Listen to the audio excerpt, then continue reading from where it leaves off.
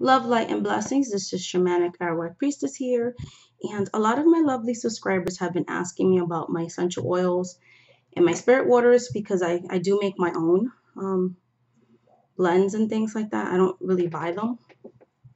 Um, so this is where I keep it, my nice, beautiful wooden box, because essential oil blends, they're not supposed to really be in the sunlight. So this way it keeps the sunlight from it. And I feel like it also closes in the magical intentions of them. That's just how I feel. Doesn't mean somebody else will resonate with that, but I like to keep them closed in, just like the energies there. So I have 7 spell bottles. There's herbs in these back here, and the little string represents the chakras. So this will be a spell bottle that I wear around my neck when I want to work with sacral, heart, and third eye, and crown, throat, sacral, and root. So if I'm doing a chakra spell or if I'm actually just wanting to wear the energy with me, I do that. There's crystals here to keep everything charged. These are absolute 100% organic oils.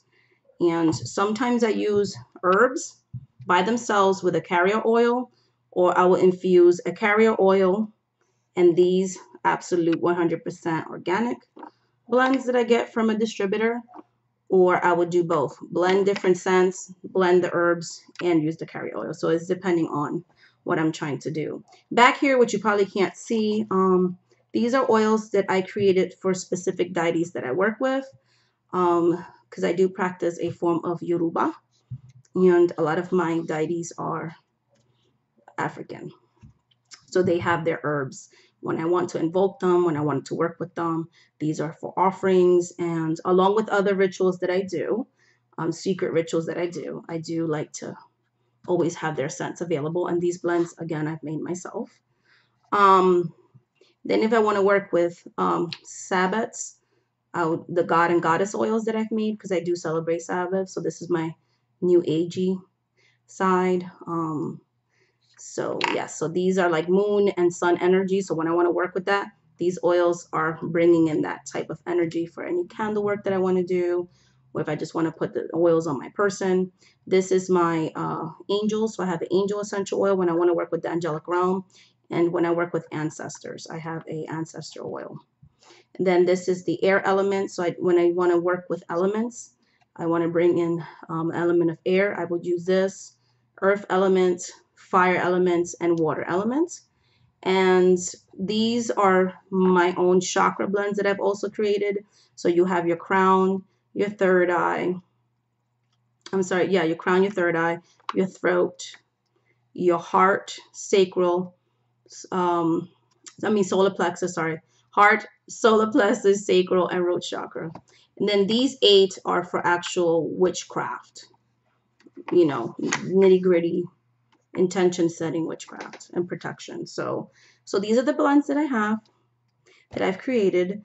And again, you can buy the absolute oils and mix the scents in and get yourself a carrier oil. A good carrier oil that I started off with was olive oil. So olive oil would be a good blend to use. I feel more comfortable like this. Will be a good blend to use. Okay.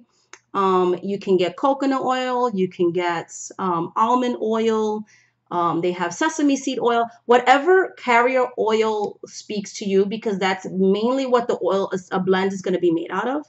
And then you're going to put a couple of drops of this and that, depending, like if you want to work with fire, what herbs represent the element of fire, what herbs are going to mix and make a good scent, but also bring in that fiery energy. So it's really important to know correspondences. When I was first learning correspondences, I used this book a lot. I'm sorry, guys. It's the Llewellyn, a comprehensive and cross-reference resource for pagan and Wiccans. And it's the Llewellyn's The Power of Correspondences book. Okay, and it has everything. The complete book of correspondences by Luana. Sorry about that. And it is by Sandra Pines. And this has herbs. This has Wheel of the Year. Like if you want to set intentions for any kind of spells or anything like that, and you don't want to have 20 million books, this has everything in it. So this is a good thing when you're wanting to study herbs and creating your own blends according to that intention. This will tell you the medicinal and spiritual for each of the herbs, whatever herbs speak to you.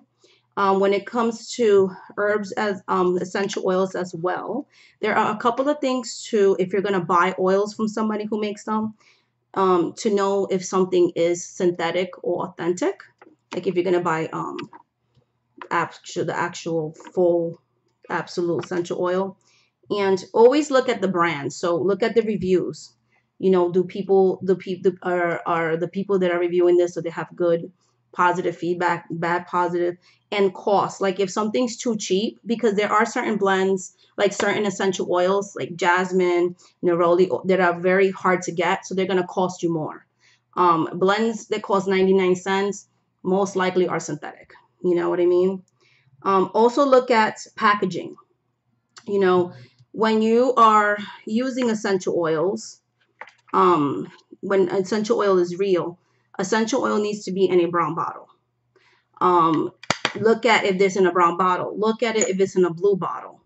You know what I mean? Because dark bottles, either blue or brown, usually is an indication that it's actually real oil, because essential oil does not do good in clear bottles, nor does it do good in plastic bottles, because real essential oil will actually deteriorate and eat away at plastic. So if you see essential oils in plastic containers, it's usually not real essential oils. I know that's kind of controversial with some people, but this is real things. I did study aromatherapy. I am you know what I mean? Like I am an aromatherapist. So, but moving on from that,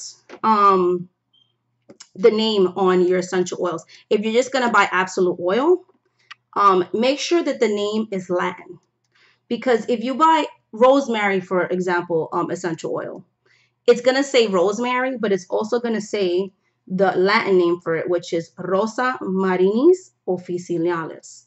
You know what I mean? So it's gonna have a Latin name. If it doesn't have a Latin name, most likely it's not going to be real essential oil. Essential oils that you buy at the dollar store or Walmart, even, I love dollar stores, but usually dollar store essential oils are not real oil. Again, especially if they're not in glass and they don't have the Latin name on them. So those are just a few things to be on the lookout to make sure you're actually getting what you're paying for and their actual blends, and things of that nature when you're buying it from a distributor. Not the ones that people make themselves, but I'm talking about the ones you buy from stores and stuff like that. Spirit waters. I do make my own spirit waters. Okay. When I'm making spirit waters, when it's more water, I try to avoid plastic or metal, because that also, unless you're planning to use your crystal elixirs or your spirit waters right away, they tend to wear down faster. So these, I got these real cheap, are really good for storing your spirit waters. These nice little spray bottles, because one, it'll keep the direct sunlight out of it, so it extends the life. If you're not going to use your spirit water within the next 24 to 48 hours, the water will go rancid unless you put some kind of preservative chemicals in it. A good idea, this is what I've personally used, brandy. So I'm going to use brandy, and I'm making spirit water. I'm going to use this much alcohol, the rest water. I also tend to make smaller bottles of spirit water because I don't want my spirit water to go bad. You know what I mean? So I kind of make them small like this, and as use kind of thing. I don't make big bottles because no matter how much preservation, sooner or later it's going to go bad. So brandy is good. Vodka. If you're not into alcohol, vinegar, distilled vinegar, and be careful what type of vinegar, because apple cider vinegar or the ones with different flavors are going to kind of change the scent of your spirit water and that kind of thing. So I tend to use plain distilled vinegar. And the water that I would use, so it would be like 1/3, let's say, alcohol and the rest water. I would either use charged moon water that I do in the full moon. I tend to use holy water as a base for water, or purified water. So any of those three. Some people use spring water. I don't live by a spring, and I don't buy spring water. So, but you can definitely do that. And I tend to stick herbs in my spirit water if I'm tending to use this quickly. If it's a spirit water that I'm tending to use over an extended period of time, I won't put the herbs itself.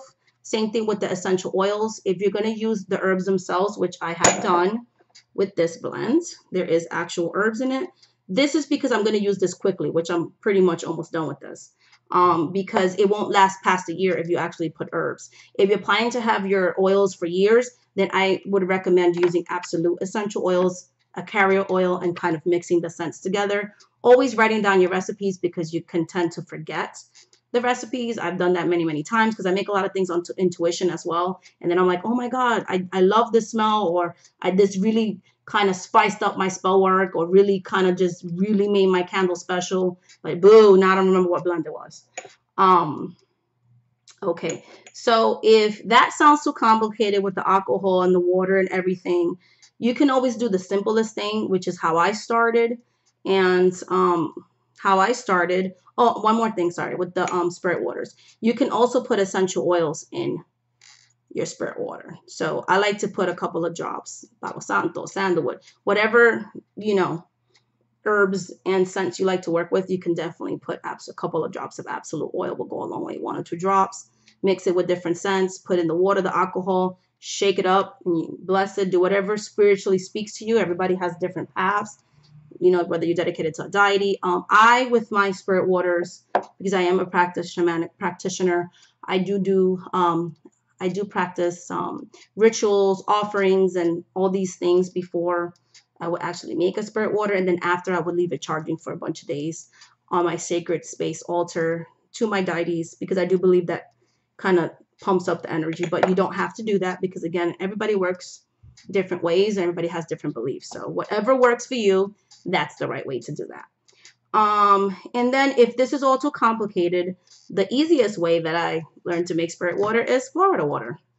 Florida water is a spirit water. It already has alcohol in it. That's why it's you can buy these at the dollar store. You can buy these online. Amazon sells them. Like, you can buy them anywhere.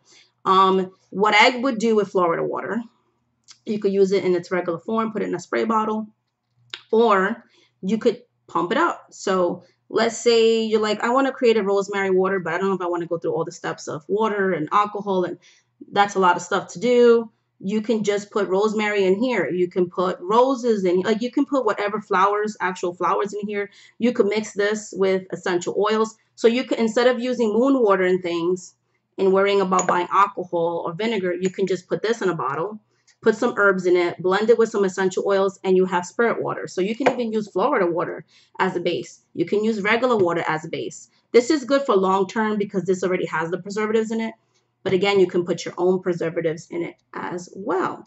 Another quick little tip, when you're making essential oils and blends, you don't have to have a lot of herbs. Like, I started off literally with only 13 herbs, okay, that spoke to me. And I kind of over time learned how to mix and match and do that kind of stuff. And when I used to forget correspondences, because maybe sometimes I don't want to get a book, I label. So not only would I put the name of the herb, but I will put what element. So if I want to, let's say, use clove in an essential oil or spirit water, I know that it has an earth element to it. So if I want to work with earth, or if I'm making something that has to do with fire or something to do with transformation or grounding, these are the, you know what I mean? I will use clove. So it's an easy way for me to remember correspondences. That's why I have colors on my oils. It's just easier when you're looking at it just to grab it up and put that, you know what I mean? So just to make it easier. So hopefully this video was helpful. Thank you to all my lovely subscribers, and please like, subscribe, and comment below, and let me know if you want to see more do-it-yourself videos on this channel, because I'll be more than glad to share other tips of doing things on your own. Much love and light. Bye, guys.